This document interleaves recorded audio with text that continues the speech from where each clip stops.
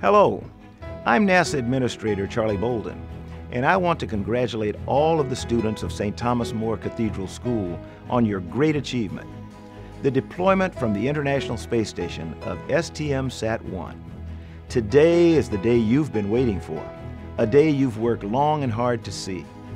You've learned the basics of what it takes to assemble and launch a spacecraft, and you have done the preparation and testing it takes to give it the best possible chance on orbit. I hope all of you take great pride in this milestone. What you have done is an example of teamwork and persistence at their very best, combining to do something new that can benefit everyone on Earth.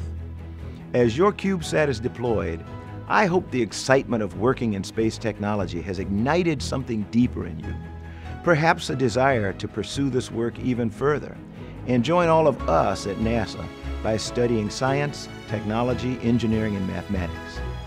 NASA is on a journey to Mars, and CubeSats are among the many ways we're advancing that mission by learning more through focused and strategic work.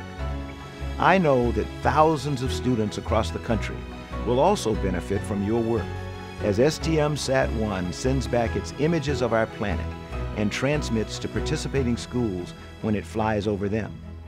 That's remarkable, and certainly something I could have never imagined in my school days. All of you are part of the future. You've accomplished something fantastic and unique. I urge you to continue on your own personal journey of exploration along with your amazing colleagues. We need you. Good luck and Godspeed.